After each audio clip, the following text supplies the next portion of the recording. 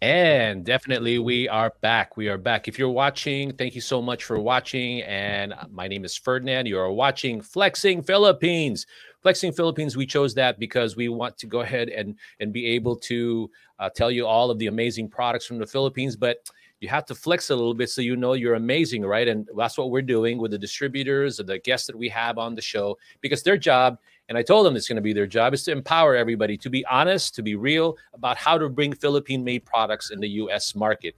And today we're talking to Jay and Pai Leno. And I am so appreciative of their time because I know they're busy.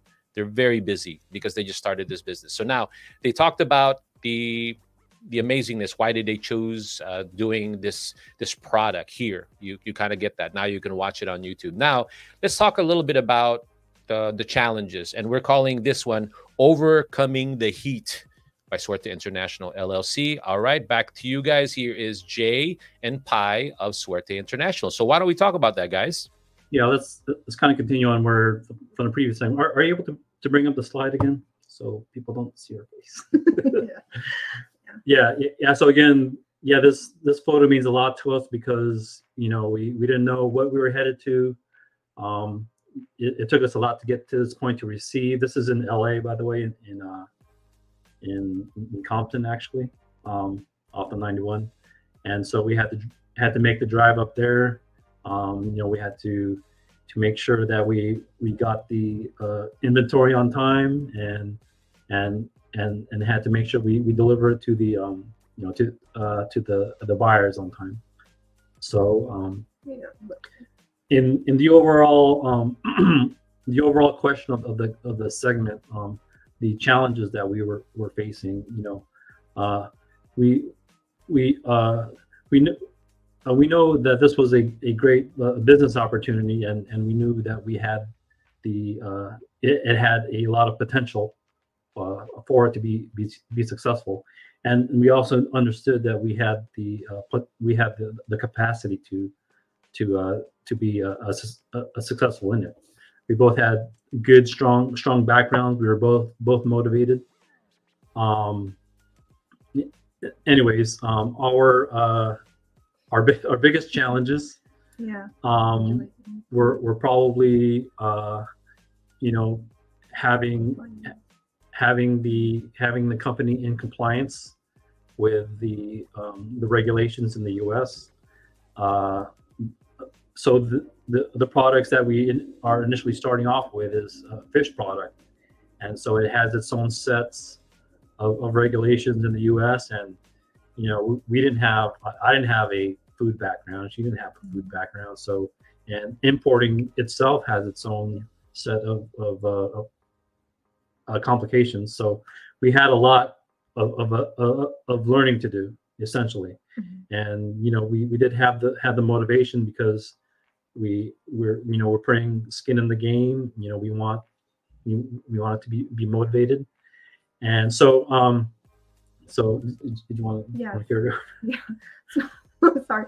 So yeah, I'd say like for importing, especially here in the US where they are very strict, the biggest hurdle was making the products and the manufacturer, our kitchen, US FDA compliant.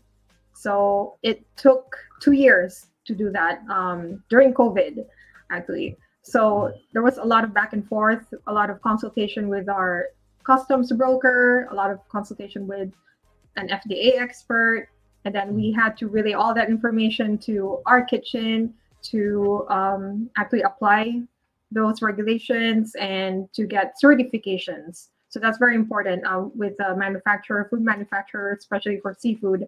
You need those certifications in order to export from the Philippines to the US. So yeah, I think that was our biggest challenge starting, because we didn't know that we needed those regulations.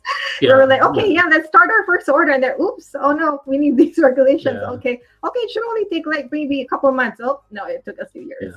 And if I may add, like Jay, he's very patient with reading everything, like from the US FDA website, reading all the articles, and like combing through it and communicating it back with our kitchen. I'm not patient in that area, so I think that that's where our partnership really works, because he's really patient with reading all the regulations. I just have to jump in there and kind of like add on to that, because that's what I was trying to tell you. It strikes me as Jay as being the patient one, so to speak, and being analytical, because I read his background. So that's why when people are doing what they're doing, certain traits that they've occurred, you need to have that. You need to have both. Anyway, continue with what you guys are saying. Yeah, I'd say to add to that, I'd say, like, we do take our time to and due diligence to look things over, but at some point you just gotta, like, just keep pushing forward and just kind of jump to things and see where things land. From there, the saying is, you do it and then you ask for forgiveness later.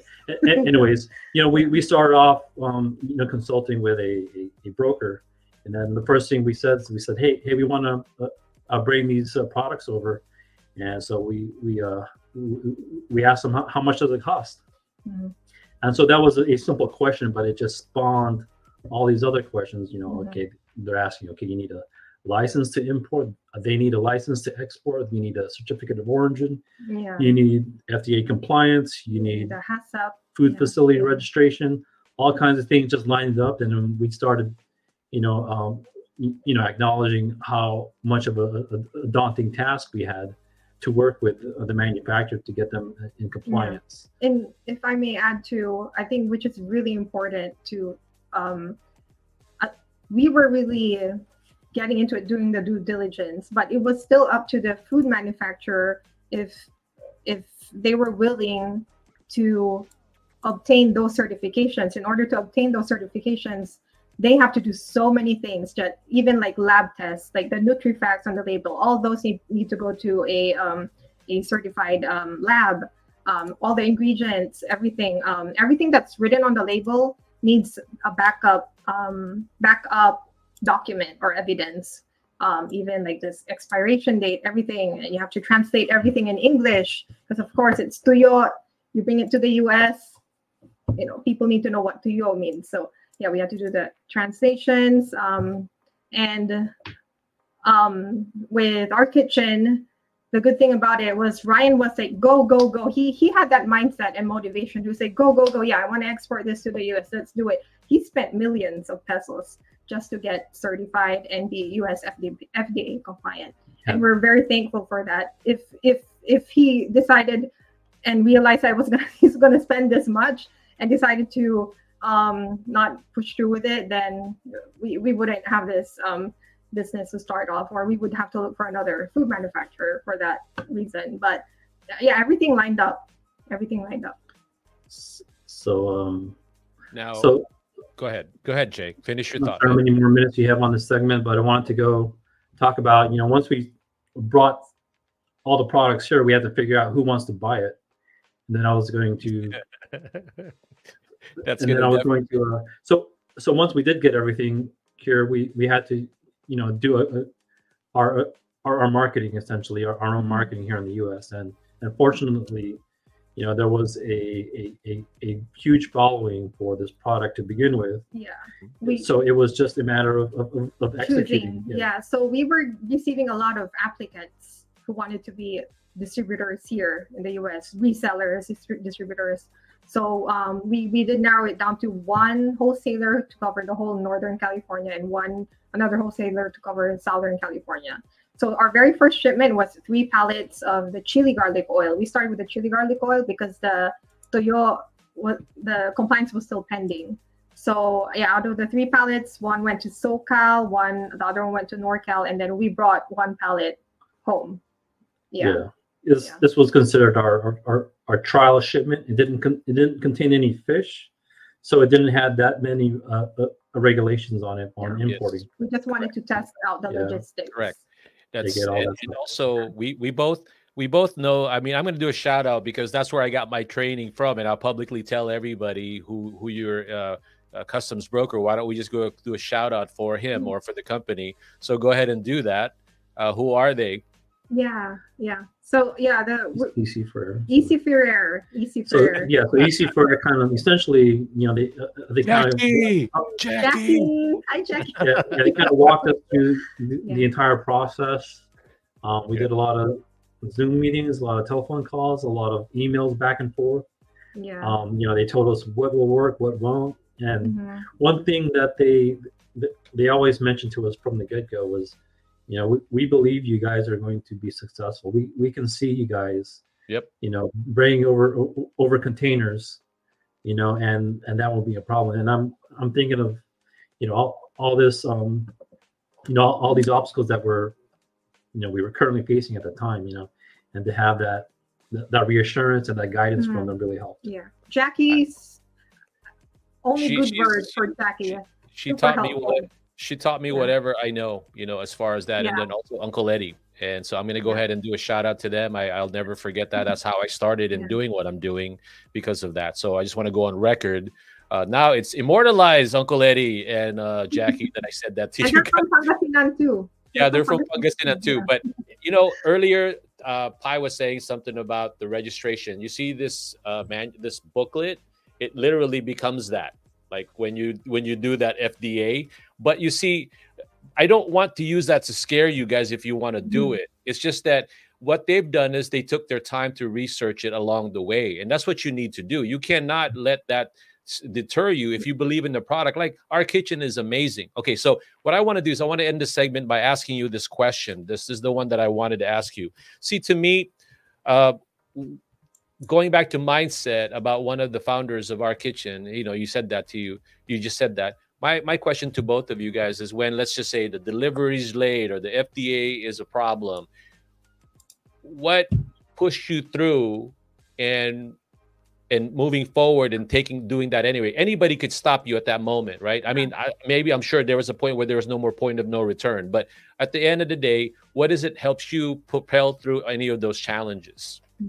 Yeah. I mean, we'll admit that at one point we were like, should we just give up? Yeah, we had a moment. Even Ryan, like, because he was going back and forth already with, actually in the Philippines it's BFAR, Bureau of Fisheries. It's something. Yeah, I forget. But they're the government agency who would be certifying them. Correct. With the HACCP, right? And we're just going back and forth. Yeah. And we're like, okay, we're almost there. 1 month. They said 1 month, and then after a month, okay, we still need to do this. And so it just kept pushing back. And like me and Ryan were like, oh my God, like, is it still worth it? Is it still worth it? Almost every inspection that they had by BFAR, they would come up with new actions. Yeah. My comment to the Philippine government, okay? The new Philippine Export Development Plan is in play. Please try to make it that much easier and promote this. I know you guys might hate me, but I'm just telling you, that's the key. A lot of people want to bring in products, but you need to make it easier. Now that you mentioned that, we based on our experience, we hope that the Philippine government would really step it up and help these local Philippine-based food manufacturers, or any even non-food manufacturers, really support and help them scale up their business. And one way to scale up is to export to the U.S. market. But they're just in the Philippines alone, there's so many regulations and red tape. And I think I'll be fair too and say I think they're trying to eliminate that, because like I said, there's a new plan, the Philippine Export Development Plan, that hopefully that they continue to make it easy to do that, because there's no reason why there shouldn't be any more Philippine products here. So why don't you guys end your comment on this segment, and then we'll go into more about Our Kitchen, the essence of the product. Go ahead and end that. Let me just add to end the segment is, when on our journey with BFAR and seeing, going through HACCP and stuff, we do run into other businesses like us in the Philippines that are still not struggling, but are just trying to overcome the obstacles of, trying to get their product out of the country. And it's essentially, everyone has a motivation there. They just, they just need the assurance from the government, and I try not to get too bogged down on everything.